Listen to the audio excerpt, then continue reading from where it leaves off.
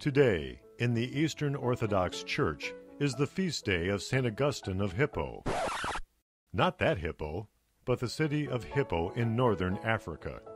Augustine lived here from 354 to 430 A.D. He was a pagan intellectual who converted to Catholicism and became an influential Christian writer and a doctor of the Western Church. At age 17, he went to Carthage to continue his education.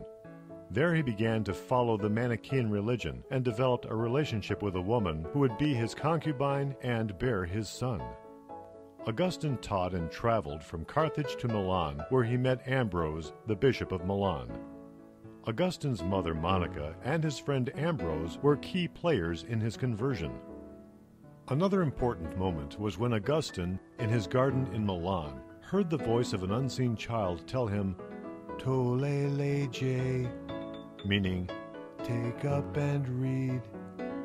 Augustine opened up the nearest text to him, the letter to the Romans, and opened it at random to chapter 13, verses 13 through 14, which read, "Let us conduct ourselves properly as in the day, not in orgies and drunkenness, not in promiscuity and licentiousness, not in rivalry and jealousy, but put on the Lord Jesus Christ, and make no provision for the desires of the flesh." Augustine was baptized on Easter Vigil in 387 in Milan by Bishop Ambrose, an answer to his mother Monica's lifetime of prayers. Augustine lived his life teaching and writing and became the Bishop of Hippo.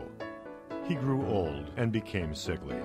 He died during the Vandal siege of Hippo. Augustine is most famous for his personal conversion testimony, the Confession, which is still read today.